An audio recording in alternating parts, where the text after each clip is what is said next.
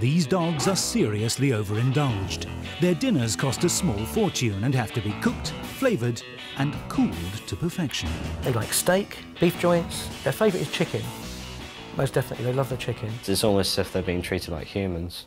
Whilst Mark and Joe get on with the daily 2-hour toil of making the dogs dinner, Victoria has a quiet word with Ben.